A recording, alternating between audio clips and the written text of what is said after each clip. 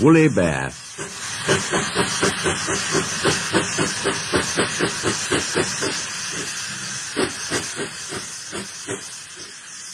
Gangers had been cutting the line-side grass and cocking it.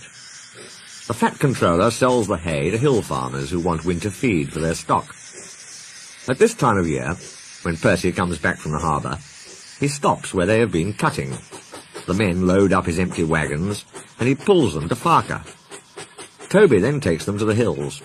The farmers collect the hay from Toby's top station.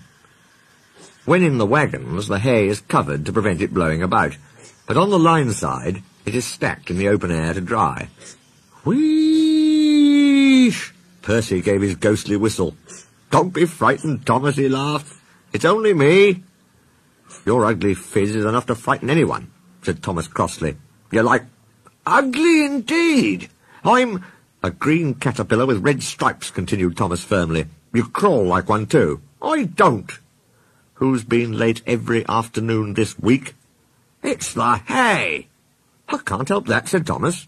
Time's time, and the Fat Controller relies on me to keep it. I can't if you crawl in the hay till all hours. Green caterpillar indeed, fumed Percy. Everyone says I'm handsome. Or at least nearly everyone. Anyway, my curves are better than Thomas's corners.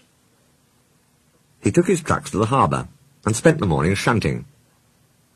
Thomas says I'm always late, he grumbled. I'm never late. Or at least only a few minutes. What's that to Thomas? He can always catch up time further on. All the same, he and his driver decided to start home early. It was most unfortunate that just before they did, a crate of treacle was upset over him. They wiped the worst off, but he was still sticky when he puffed away. The wind rose as they puffed along. Soon it was blowing a gale. Look at that, exclaimed his driver. The wind caught the piled hay, tossing it up and over the track.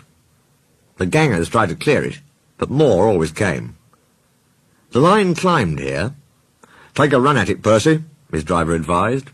So whistling warningly, Percy gathered speed. But the hay made the rails slippery, and his wheels wouldn't grip. Time after time he stalled with spinning wheels and had to wait till the line ahead was cleared before he could start again. The signalman climbed a telegraph pole. The station master paced the platform, passengers fussed, and Thomas seethed impatiently.